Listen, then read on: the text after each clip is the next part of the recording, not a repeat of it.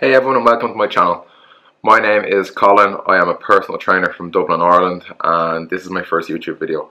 I've been trying my best to get this kickstarted for the last 3 to 4 months. I invested in the camera last year, and to be honest with you, I just haven't had the balls to do it.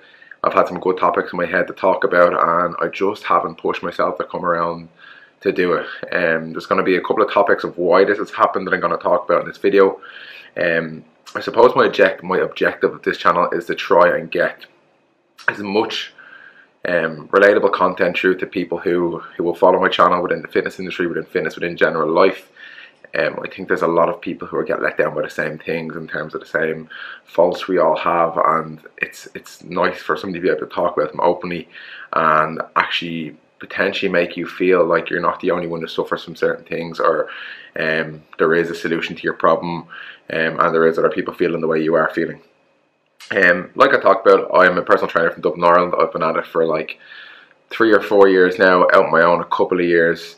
And before you all wondered, this might seem like Ireland in March. I'm currently in Tenerife in my parents' apartment, i.e. the farmer's tan is coming on from playing golf.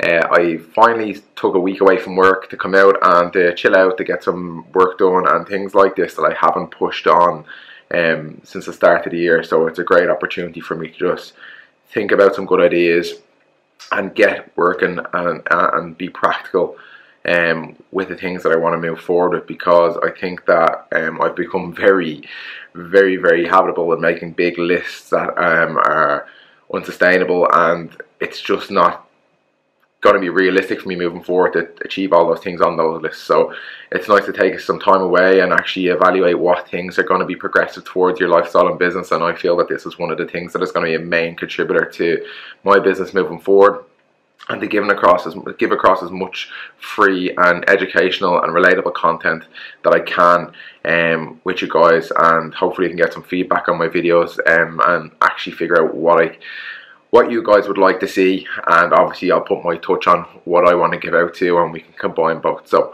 to get in a little bit about my background, I started in fitness about 5-6 years ago from extremely heavy starting point. I was nearly 20 stone, that's close to 120 kilos. I used to be a professional golfer, and I decided to make a bit of a career change after I managed to move some of the weight that I was talking about there. I managed to go from the 120 kilo mark down to around the 90 kilo mark, and really push forward in my life and the things that were important to me, and actually getting a good health and fitness background. And I think that the change that I've made in such a quick transition has been tough and tough to adjust to, but I realised where my path lied, and it was obviously within personal training and trying to help as many people achieve the things that I achieved. I was lucky to have some great mentors coming up, and people that were very supportive and very energetic with my goals, and really educated me along the process. And I think that's where the fitness industry is lacking these days, is that people are just getting qualified without any real knowledge of training or experience, have been there themselves and understand what to feel, or had good mentorship going forward. And I think that's where our industry is going to fall down in the next few years, is just the experience side earlier on is what is letting everyone down, and I'm blessed to be able to have that. So trying to get into a topic that is a tough discussion and something that is very close to my heart, and that would be depression and anxiety. And the reason I'm going to talk about this today is that this year has been another tough start to the year for me. I have had a lot of highs and lows over the last couple of years. I've been in some extremely worrying places, I suppose, if you were to look from the outside in, and it's been a tough recovery to try and sort of bring myself back to where I think is good for me. I would have always thought I was okay in like my own head and moving forward in my own life, and unfortunately I wasn't, and I tried to brush that under a rug. And where I'm getting at with this is that I think to be able to sit here and speak about this is obviously a step forward. People will wonder why I'm sharing this on YouTube. I've got a fantastic response through some posts and videos that I've done on this topic on my social media platforms, and I think it's important to bring it to another platform where people can discover things that are difficult to talk about, and actually put us in a position where it's okay not to be okay, and it's okay to talk about these topics going forward, and to try and get us all a little bit more comfortable within ourselves and talking about these things that have a tendency to let us down and get bottled up. So I think in the last 18 months I've had a bit of a shit run, I suppose you can call it, with my lifestyle, my mindset, all these things, and I'm super critical of myself. I think a lot of people are very similar who would feel like me, and it's hard to pull positives when there's positives, and it always seems to be a lot of negative focus, and been extremely hard on yourself. So for me last year, I managed to break my pattern of feeling down. I got through a very, very tough stage in my life. I lost a very close friend. I got into a place where I never thought I'd be mentally, and to be honest with you, I was at a point of being broken. I was broken, but I suppose you can call a point of being broken different. It's different for every other person. Some people feel suicidal, some people feel different other feelings, whatever else. So for me, it was the lowest of the low, and I managed to come through that, and I hoped I'd never fall back into that pattern again, and I don't think I ever will. Yes, I do suffer from up really highs and down really lows, but it's trying to find a healthy balance between the super highs and the super lows that I think is a sustainable process for me, and I haven't found that yet. But I'm working hard to find that, and I managed to get myself in a really good headspace towards the tail end of last year, and worked really, really hard on myself, and sought some help outside from counsellors. Didn't go back enough, but I took what I could from it, and I felt that was enough at the time. It's quite difficult to sit in front of somebody who you don't know and pour your emotions and your thoughts onto them when you can't do it to the ones who are closest to you. I feel now, for me moving forward, that since then I haven't revisited them, but I'm going to have to again, because I think it's the best thing for me to do to maintain that sustainable platform that I'm talking about, and that sort of lifestyle that I want to try and achieve and have, and that happiness that I want to have. I need to have that go to once a month or once every 2 weeks, whether I feel like I need it or not. I think most of us only look for help or seek help when we're at our worst or at our lowest. And I always use a silly line for my clients, is that if a light came up in the dash of your car, most of us would bring it to the garage straight away. So why do we have to wait till the emergency light is on the dash before we actually go and decide to look after ourselves? And I think that for me, obviously, I went from an extremely low to an extreme high. I got my everything refocused again. My work took off, and my business has never really suffered, but it took off to a new high platform. My training was good, my food was good. I felt like I was happy, but it was again, I think, another cover up and another brush aside, and I went from that really low to that really high again. I went on an amazing trip to tail end of last year to LA with my friend Darren, and who has driven me to get on this. And I think that I went from that really, really high, and I came back, and it was coming up to Christmas time, and I went slowly deteriorating back into that really, really low. My food choices were tough around Christmas, and I made a couple other bad decisions. I got a little bit inside my own head, and then coming into the new year, I decided to set some goals that were realistic. I actually planned them to make sure they weren't unrealistic, because I'm very good, like I said, at setting the bar up here instead of being here and actually reaching here and staying there, rather than being up here than down here. And I think that the goals weren't too bad, but for some reason I wasn't in a mindset to do really anything. I was very, very down on myself. I was struggling personally with anxiety, a little bit of depression, and I still am today. I'm not going to sit here and lie and say that everything's great. You know, I'm working really hard on myself, on feeling better, and staying present in the moment and enjoying the time that I have, like trips like this. And even yesterday I was out playing golf with my dad, and I hit a bad shot, and then I carried it forward for one hole, and I was just in bad form. I was like, what the fuck are you doing? It's like 25 degrees, you're out playing golf with your dad in like a different country on a break away from work with a memory that you mightn't get again. You know what I mean? Like, and I think that is tough to grasp when you're a person who goes inside yourself and gets down in the click of a finger, and it's a scary process to try and relate to if you're not someone who can. And I think that now it's getting myself in a position that those moments I do need to check myself. And I've recently just started listening to an audiobook that one of my clients recommended, by Mel Robbins, and it's called The 5-Second Rule, and it's just trying to beat your brain when you get up and you want to do something, and suddenly you end up back in bed, or you know you need to do something, and suddenly it's at the end of the list instead of the top of the list, and you do all the little jobs instead. It's just a 5, 4, 3, 2, 1 process that you're able to be like, right, get the fuck up, beat your brain, don't let your brain overpower you. Get up. If your body's up, your brain has to follow. And I've tried to bring that into my life in the last 3 or 4 days since I've listened to that audiobook, and that was the first time I was able to use it really yesterday. It was the first time I remembered to use it. So now I came away for this week with my parents to have this as an opportunity to grow myself and to check myself and to grow my business and check my business and pull in the things that are going well and really get used to feeling good about those things, and to just slowly push away the things that I've been grasping onto that are bad. And I think that I'm in a very, very good place with my business and with my personal life at the minute.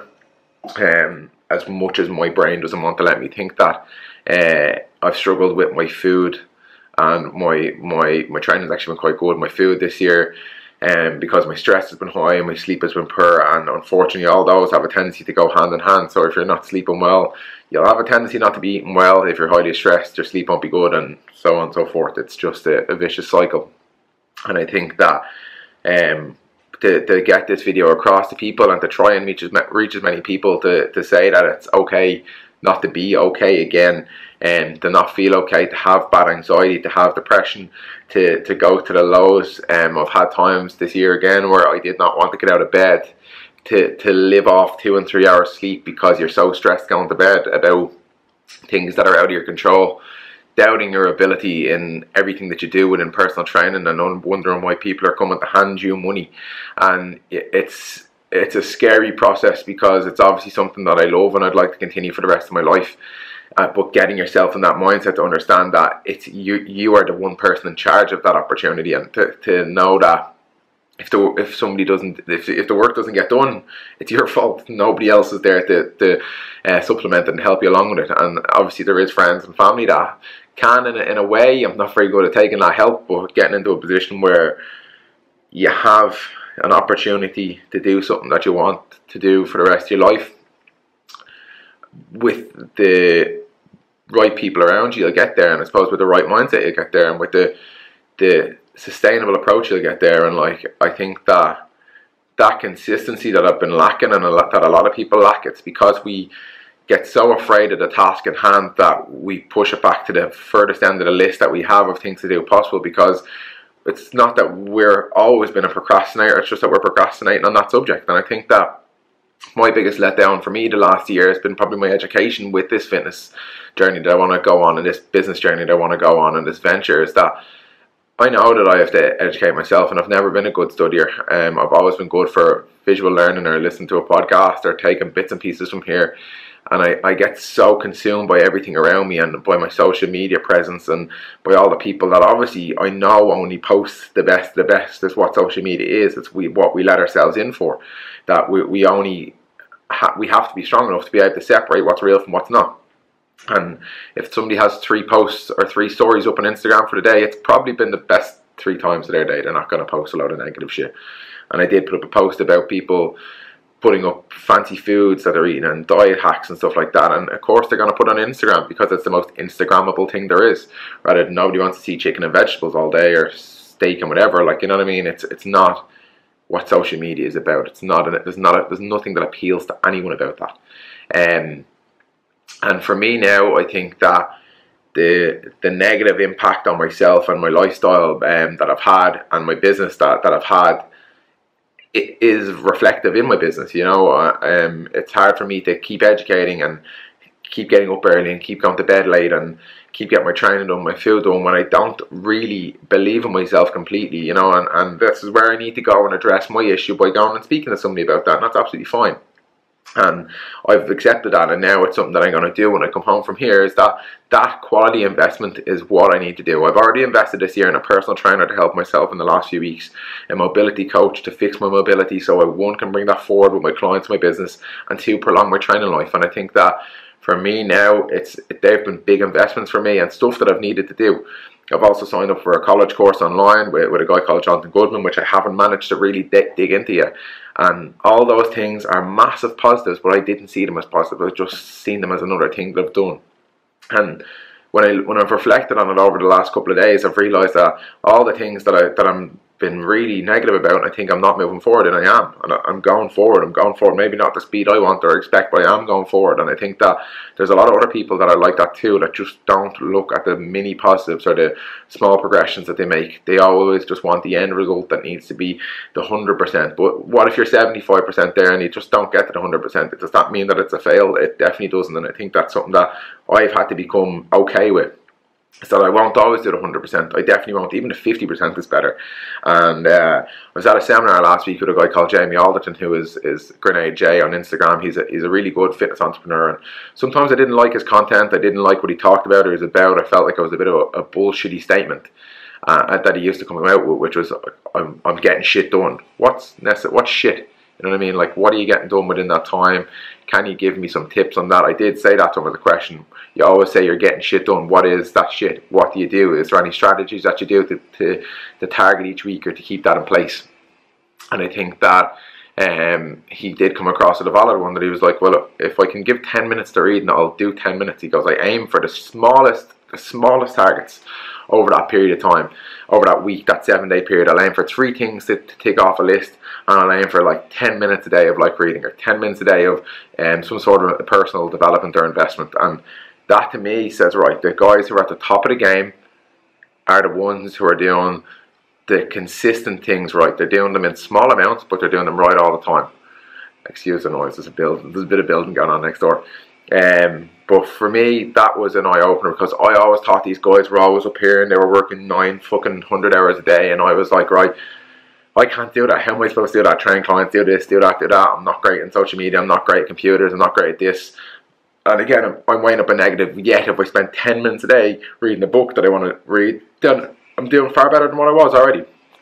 And I just don't see that. I see it as not 100%, and I suppose that if you can get out of that mindset and get yourself into a position where you are doing the 30% and then improving to 35 and then 40 and then 45, it's 30 or 45% better than you were doing, and that is a massive thing. For me, the big changing point last week was I actually took a break from social media. There's a great app now when you're away in your phone that you can go in and see what your time spent on apps are. And for me, Instagram per week was 12.5 hours, Facebook was 4 hours, and WhatsApp was 11 hours. So that was like nearly 27 hours, I think, or 27 hours of my life per week. Obviously, if Instagram and Facebook are incomes, that's okay, but I wasn't utilising my time well. I was flicking, I was distracting me.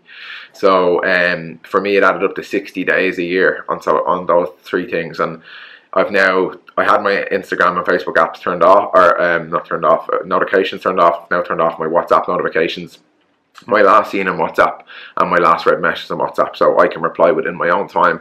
I feel that as a business owner, you're so dependent upon providing a good service that you forget you have a life as well. And it's getting yourself in a place that it's okay not to reply after 10 minutes. The answer can wait for a couple of hours till you actually have time designated to reply to those responses.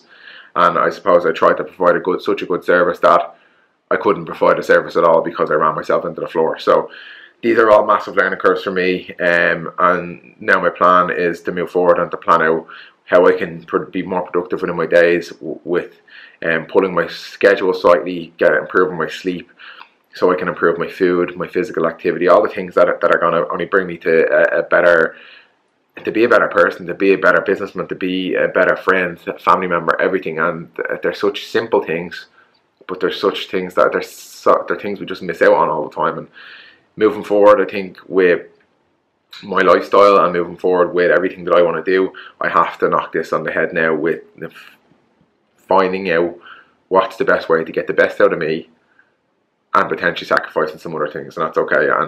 And it will be tough, and it's something that I'm prepared to do. And I think that what obviously I'm trying to get at with this whole video is to make people understand that, like, I'm supposed to be a fitness professional who is in the best shape, providing me great service, eating the best food. And I suppose people looking from the outside in expect me to be fine. I think I'm fine, because I will always put on an approach that I am okay. And the fact of the matter is that I haven't been. And it's not at a point where I was last year, like I said, but I'm in a place now that it could easily spiral back to an unhappy place. And I think that for people watching this who aren't in the best position and feel a certain way and feel potentially they can't speak to somebody about stuff, they can.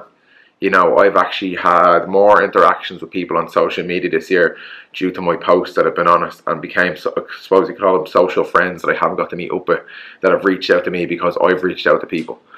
And I've given them the security to know that if something's wrong, they can talk to me whether they know me or not. And I've talked to them about weird things, and as weird as like a cyber friend, but as weird as that is, it's been reassuring to know that there's people that I can talk about my issues with and they can talk to me about theirs. And it's made me feel better to know that I'm not the only person that is in this position and that has these thought processes and that wants to do the best but doesn't know how to go about getting there, and put so much pressure on themselves that they get nothing done. They do nothing. They want to do everything, and because they get so nervous about the whole situation, do absolutely fuck all about it. And this industry and this lifestyle that we're in, about social media and fitness and just general life and putting the pressure on ourselves that we are, is going to knock our lifespan so bad, where it's going to put us in a position where we're not going to be able to enjoy anything or take anything on board. And I'm 26 and I'm done with that. I'm done with feeling that I can't be on a 7-day holiday with my parents and actually enjoy myself and actually learn how to separate myself from a few euros coming in a week. Yes, it's good money. Yes, I love what I do. I 100% do. But to be able to just turn off for a few days and be like, right, how can I make myself happier? How can I do me better? And at the end of the day, nobody is ever going to focus on that for you. You are the only person who can do that. So if you're somebody who is struggling, who is down, who's having these lulls of anxiety and depression, if somebody who just can't get the best out of themselves or feels that they're in a stagnant state, I suppose, and just wants to do a little bit better in general, or feel a little better, or feel a little bit happier, or like they deserve to feel happier, you do, and go and do something about that, because otherwise you're going to sit in a position like I did and like I have for the last 3 months again of my life, feeling like you're worthless, feeling like that you're not doing anything progressive with your life or your business, or things that are going to take you forward and actually make you own that house or make you have that family or just make you be happy every single day. And I'm not saying here that I'm going to sit here now and I'm going to wake up tomorrow and I'm going to be fucking in great form, or later on I'm going to be in my best form, but it's about trying to beat the amount of times that you go into those lulls during the day. If you have 5 times that you feel a little bit shitty, make it 4 times next week and 3 times the month after, that you're not been that self-criticizing person that is not going to take a step forward in their life or enjoy this short spell we spend on a planet potentially looking into screens like this or this, jeez, that screen's in bits, and actually investing within ourselves and actually not investing our time into other people's posts or the silly things that we can't control. So if you're someone who wants to improve your lifestyle, learn to get that investment back within yourselves. Turn your phone off, go speak to somebody, go on a holiday you want to do, like just do something that will make you feel a little bit more grateful for the things that you know you deserve and you should have. If you manage to get a B in a fucking college assignment, well done, it's better than a C. Like all these things that are just huge eye-openers now to me that I'm still trying to correct, but I see them. I didn't recognize them before. Now I see them and I feel them and I know what to do. It's just trying to get into that mindset to just be a step ahead of them, so they don't let you down. You don't want to get pulled down by them. And guys, that's really what I wanted to talk about today. And I think that getting into a position now that this topic is okay to talk about. Guys, I'd like to thank you for joining in today. If you could hit the subscribe button on my channel and give this video a thumbs up, please. I'd love some feedback also, or if anyone would like to comment on stuff they would like to see, and for me to try and get as much of this out each week as I can. I now have the task of trying to edit this, and I am an absolute mongo on social media and computers and anything to do with anything that is electrical. So I hope you have a great day, and I hope to see you again soon.